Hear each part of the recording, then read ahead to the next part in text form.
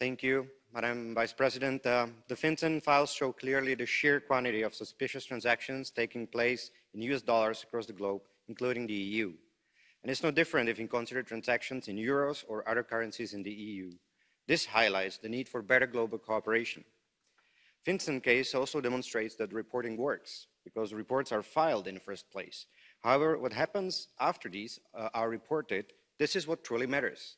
Do the authorities adequately check and, if necessary, investigate activities? In the EU, Europol reported, for instance, that there were 1 million STRs in 2014. Of these, only 10% were further investigated, and only 1% of the money reported as suspicious was recovered. This was not a one-off. This is indeed a trend repeating itself since early 2000s. So clearly, we are missing a link. We need a better supervision and information sharing, not just between national, European and international authorities, but also between banks and, importantly, within banking groups. I believe that one of these missing links could be a more generalized use of regulatory and supervisory technologies, based, for instance, on AI for processing transactions.